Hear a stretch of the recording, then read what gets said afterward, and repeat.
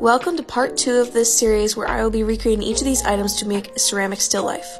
Today we're doing the cactus, so I started by replicating a terracotta pot shape on the wheel. After letting that dry a little bit, I cleaned up the bottom with a sponge. I rolled out a small slab for the dirt and cut out a round shape.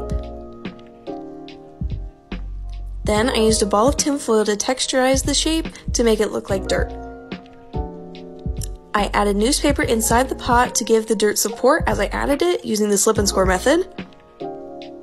Then I created each segment of the cactus individually.